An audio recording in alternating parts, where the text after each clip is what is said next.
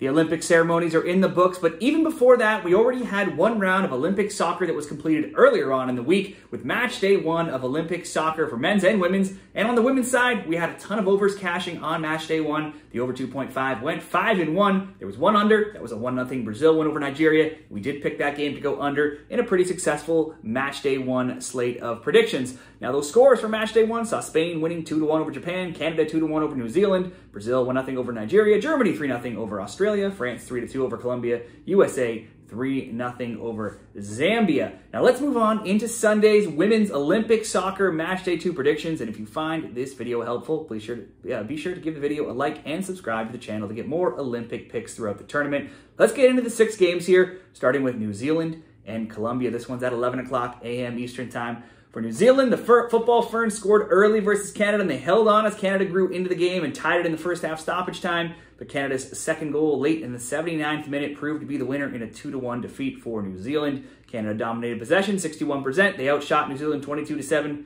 and 9-2 in shots on target. The Ferns ran out with 6 straight wins from February until April this year before a 0-0 draw against Thailand, a 2-0 loss to Japan, a 4-1 loss to Japan, and then a 1-1 draw to Zambia in their most recent games heading into the tournament. Now for Colombia, Colombia's Olympic start started pretty poorly. They fell behind 3-0 to France despite creating their share of chances. They did claw back with 2 second-half goals, only to see Maya Ramirez get red carded in the 86th minute, and that saw the comeback fall short, and they lost 3-2. Overall, Ramirez, though, will be a big loss on match day 2 after taking that red card. She had 4 shots, 1 shot on target, and created many chances in that game. Overall, France had 61% possession, but Colombia had more attempts, 16-9, but then France had more shots on target, 7-4. Los Chicas Superpoderosas lost 2-1 to Ecuador in their last game before the tournament, but won 3-0, 2-0, 3-0, and 1-0 in the games prior. Those games came against Venezuela twice, Guatemala, and Mexico in those wins. Colombia is 7-0-4, but other losses in that time have come against USA, 3-0, Brazil, 1-0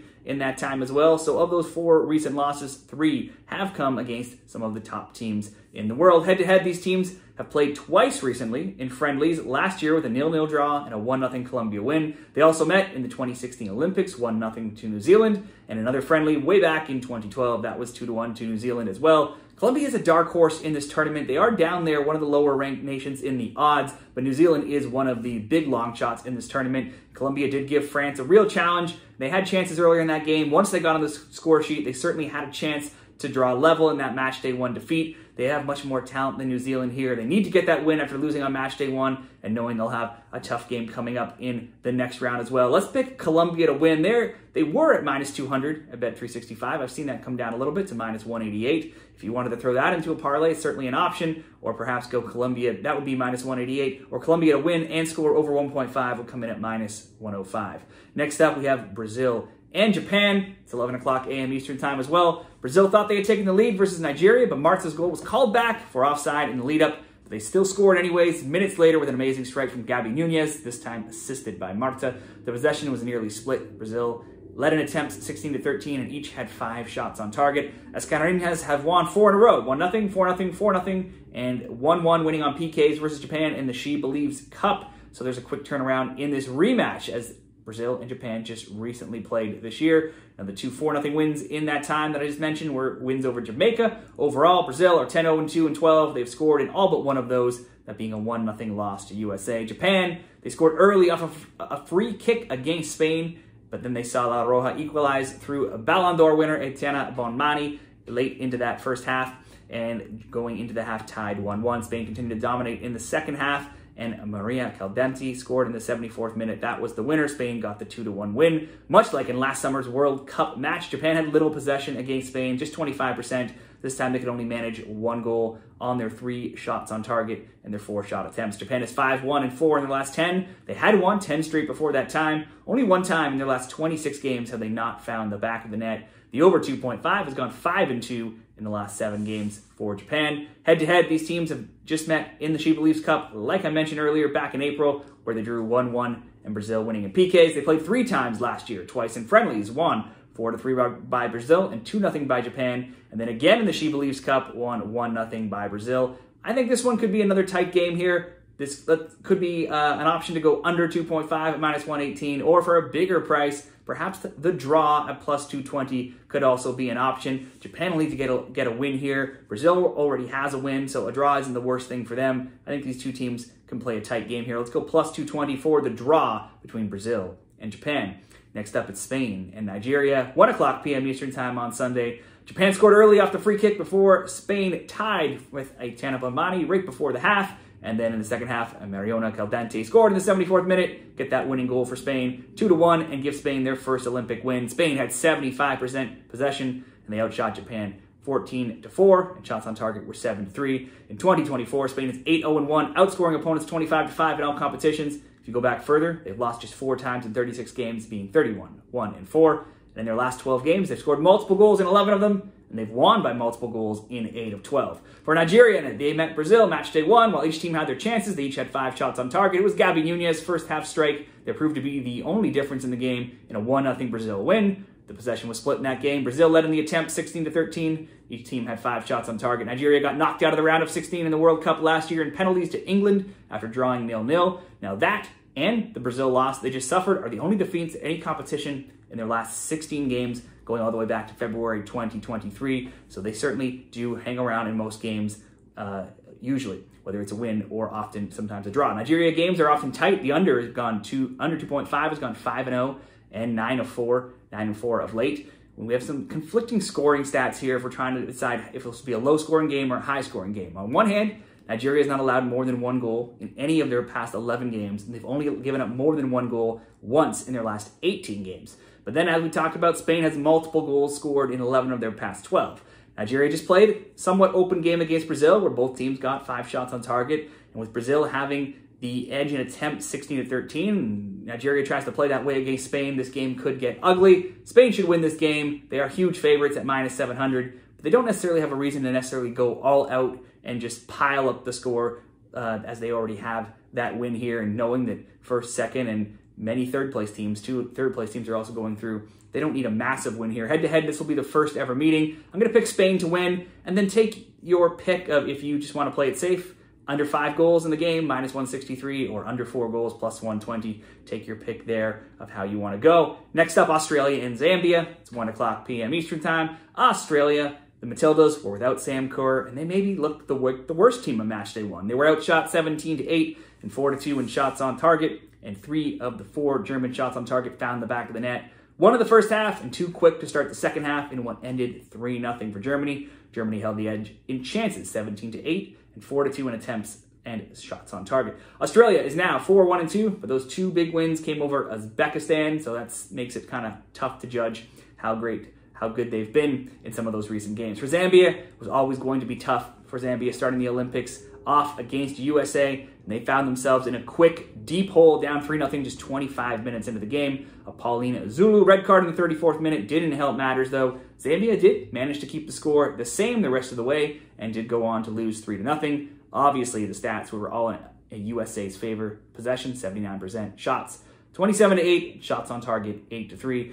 Since losing 5-0 to Spain in the World Cup, the Copper Queens are 10-3-3. They're 4-2-2 in their past 8, but they have just 1 win, 1-2-2 in their past 5, and that 1 win did need extra time, so that's 0 wins in regulation in their last 5. Their last game entered the Olympics was 1-1 with New Zealand. That's another lower-ranked nation in this tournament. Australia, better than New Zealand, but a step down from USA. Zambia is usually good for a goal. They've scored in 13 of 16 in regulation, if you go all the way back to that Spain loss from last year. Even after Zambia went down a player that didn't concede any more goals to USA, and Barbara Banda still had some chances. She leads the NWSL with 12 goals. It's always goal dangerous and a possibility as a scoring prop. This will be the first ever nation meeting between these nations.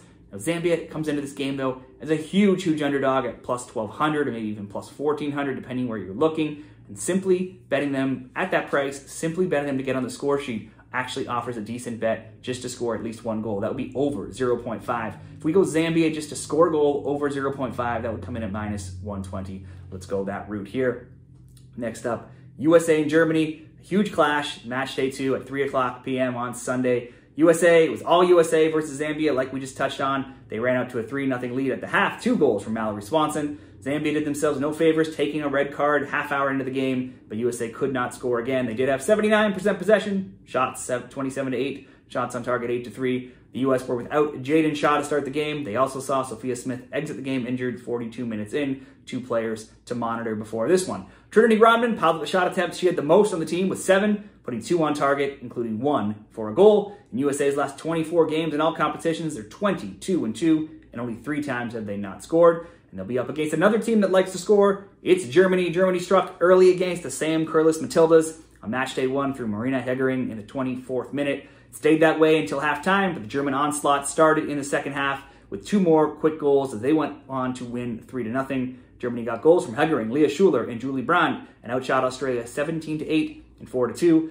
Brand and Clara Buhl piled up the shot attempts with 6 and 5 respectively, so if you were looking for any player props, they certainly had plenty of shot attempts in that game. Germany's now won 8 of 9, outscoring opponents 22-8 in that time. They've conceded, though, in 5 of 7, so both teams' to score bets have been cashing in their games, and they've given up goals to the likes of nations like Iceland. They gave up 3-2, Poland 1 again, Iceland 1, and Austria 2 in recent games coming into this tournament. If you go further back, they're 11-1-3 in 13 games. One of those losses was 2-1 to France. Germany may have shut out Australia without their best player, but I think that could be a different story here against USA. Certainly I see potential for goals in this matchup. The most recent meetings between these teams were 2 2022 friendlies. Both of them were won by 2-1 scorelines. Further back, USA 9-3-1. That's just 1 loss against Germany in 13 meetings going all the way back to 2009. Let's bet on goals from this game. At least a goal from both. We'll go both teams to score, -138. And the final game, the 6th game on Sunday, going at the same time as that USA-Germany game, is France and Canada, also at 3 o'clock.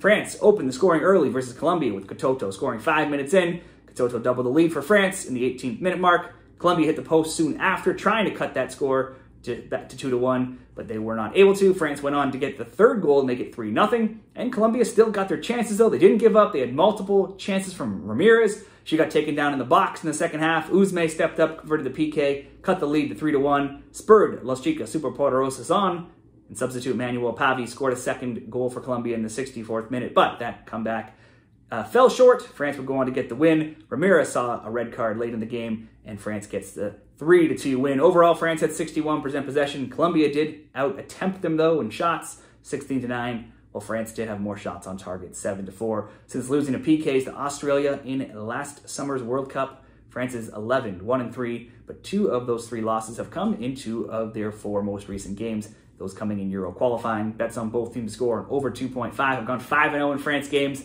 and they've only failed to score 3 times in 19 games. It seems hard to see them not scoring in this game at home as the host nation, and it just got 3 last game. They'll meet Canada, who was surprisingly behind early in their game against New Zealand, but drew level in first half stoppage time. A 2nd goal from Evelyn Vines, who was a second half sub, gave Canada a 2-1 lead, which they would hold on to and get the win. Canada dominated possession 61%. They outshot New Zealand 22-7 and had 9-2 in shots on target. Now, the win came without head coach Bev Priestman and other assistants, also not on the sidelines, as they were sent home as part of DroneGate for sending drones over the New Zealand practice facilities. The assistants responsible were at first just sent home. Priestman accepted a 1-match absence and was expected to be back for this game. However, there's been more investigations against Canada that has looked like they've been doing this in previous tournaments in previous years as well, and as such, Priestman has now been sent home and banned from the tournament as well. So Canada will be having their assistant coach on the sidelines coaching once again. Canada's only 2 losses in their last 14 games have come to USA. Both of those were in PKs. Canada has scored in 14 straight with the recent scores of 2-1, 2-1, 1-0, 1-1, 2-0, 2-2, 1-1, and 2-2. There's been a lot of both teams to score bets cashing as it's gone 6-1 in their last 7 games. Between these teams, France won 2-1 in a 2023 friendly in the nation's most recent meeting. There's been a ton of low-scoring games, though, before that between these nations, with 5 straight 1-0 scores in the games prior, 4 of those 5 being won by France. Overall, France is 7-3-3 all-time versus Canada, going back to 2006. I see at least a couple goals in this one, and likely one from both again. Let's again go both teams to score here. France just gave up 2 goals to Colombia. Canada just scored 2 goals. I think we'll see at least a goal from both here. Let's go both teams to score, plus 100 odds. So I've just gone through a straight bet, single bet options for each game. Here are 2 parlay predictions as well. If you choose to play things a little bit safer, you could go Colombia to win and Spain to win, coming in at -134 in parlay number 1. And a parlay number 2, I just made both teams to score predictions between USA and Germany and France and Canada. While I do think we could see goals from both, the safer option could be just to ask for over 1.5 goals in both of those games. USA-Germany over 1.5, France-Canada over 1.5, -131. Those are some 2 parlay options there as well to consider. That wraps up Sunday's Women's Olympic Soccer Match Day 2 predictions. What do you see happening on Sunday? Share your picks down there in the comments. Let's hope to all get some winners on Sunday.